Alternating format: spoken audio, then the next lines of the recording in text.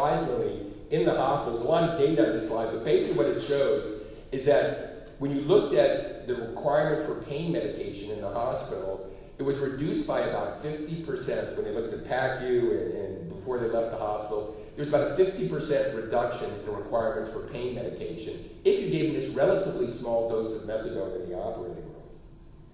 But I think this is the more important part. You know, we're talking about the opioid epidemic and our need to reduce opioids. They found that the people who got 0.15 milligrams per kilogram ideal body weight, which again came to 9 milligrams, for the first 30 days after surgery, they required about 50% less pain pills, the opioid pain pills that were prescribed, than the group that got the standard of opioids. So they saw this persistent effect after giving this relatively small dose of methadone. For 30 days after surgery, there was beneficial effect in this patient population.